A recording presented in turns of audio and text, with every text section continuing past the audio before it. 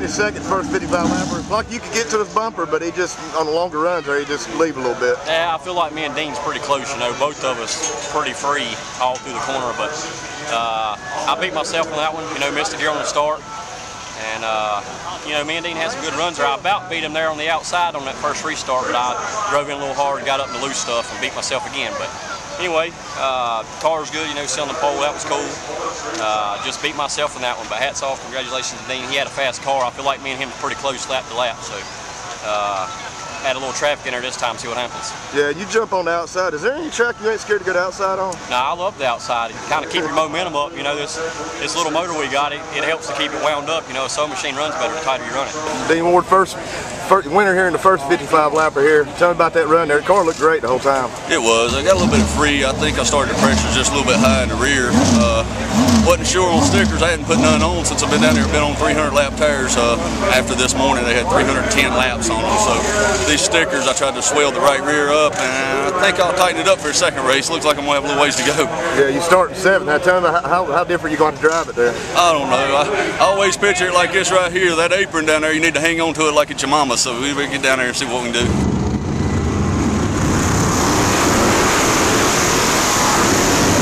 John Boy, nice. Yeah, well, no, you can beat Brew. You can do whatever you want. I mean, you pretty much kind of got screwed in that race, didn't you? Yeah, you know, I beat myself the first race, and we had a good car. I felt like me and Dean was pretty even. That second race, man, we had a rocket. I don't think anybody could touch it. We went from 6th to the lead, from the lead back to 3rd, and back to 2nd, just run out of laps. You know, we really needed the caution. I even lost 2 gloves in that deal there, but it's one of those things, man. Sometimes these lap cars, you know, should get out of the way and show the leaders a little bit of respect. I think that was the second time we was coming around to lap them, and the guy wants to race you like he's leading the thing. But we definitely, the race got cost for us today. We had the best car, but you know, congratulations to Danny, and it's gonna be nice. It's almost like. Oh, man, just say it, you're pissed off, man.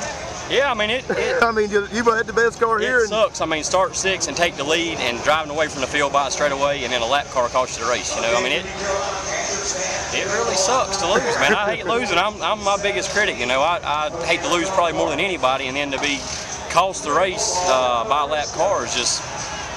It's disrespectful, I feel like. You know, when I couldn't run with these guys, I got out of the way. Yeah. But, you know, I guess some people just can't do that. Danny Bone, winner here, the second 55 lapper. And you had a good car, but I guess this better be lucky good any day, right? Yeah, we tuned on the car a little bit after the first race. We were a little tight in the center and loose off in the first race.